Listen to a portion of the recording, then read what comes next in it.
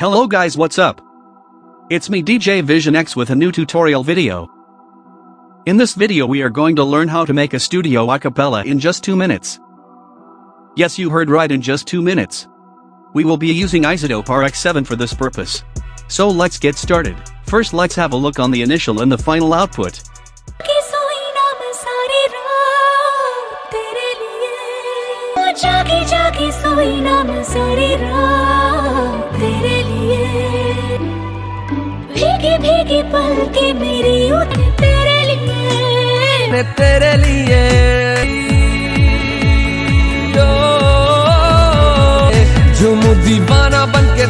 Now let's have a look on the acapella created using Izotope RX 7.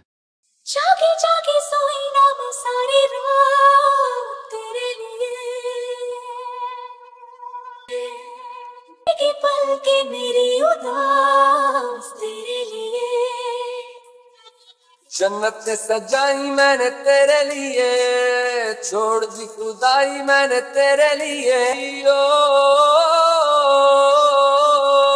तेरे लिए.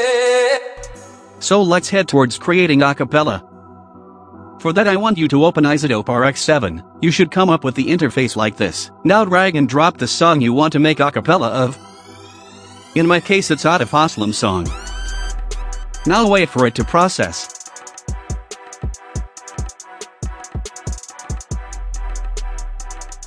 After that, click on Music Rebalance tab on the right-hand side of the Izotope RX 7. Now, you should come up with the interface like this. Now, select the option of Isolate Vocal Aggressive, and bring sensitivity to 6. You can also play around with the other sensitivity to get more clear result. But I am gonna leave it the same, and press render to create acapella. This might take some time depending upon your PC performance. So have some patience. I am gonna skip the rendering process. This is how it looks after rendering the acapella. Have a look on it.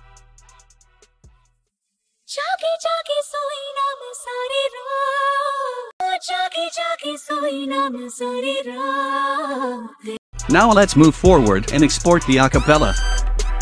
I am gonna save the acapella to the desktop. This is gonna take some time. So have some patience and wait for some time. You can also use the options on the right-hand side for more clear acapella. But I am not going to explain it today. It is just a short tutorial video on making an acapella. So we will go only through the basics in this tutorial. Now you can drag and drop the acapella to the FL Studio and have some equalizer on it. You can cut some low frequencies and boost some of the mid-range frequencies to make acapella more clear.